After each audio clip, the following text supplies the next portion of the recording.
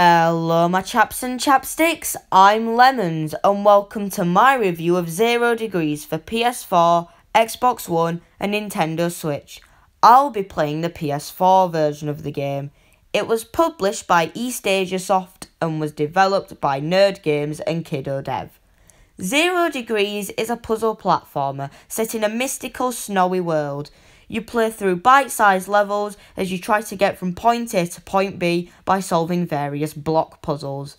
Now, by this description alone, this game doesn't exactly sound the greatest, but I actually really enjoyed my time with this game. The game's snowy atmosphere really stood out to me.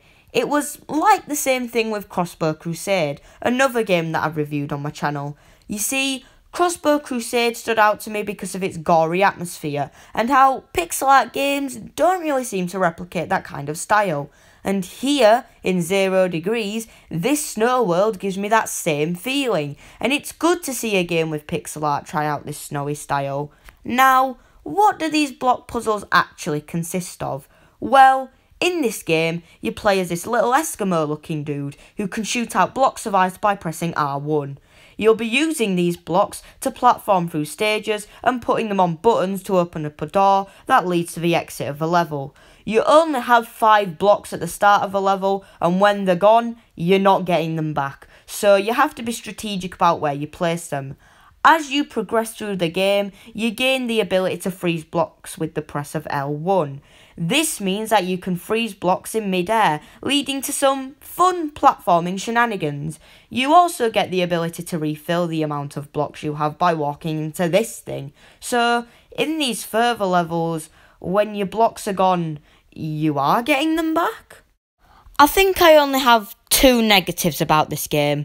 The first negative being the music. At first, I didn't mind the game's simple chiptune soundtrack, but then I realised that this game's soundtrack was only taken up by one song, and it started to get on my nerves, especially this part.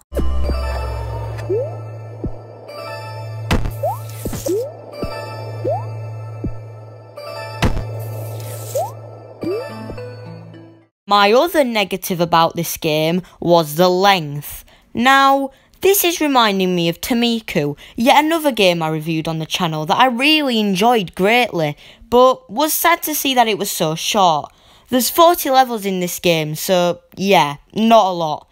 It was definitely good while it lasted, but I do wish that it had been longer.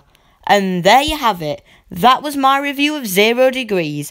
I'm gonna give this game a review score of 7.5 out of 10.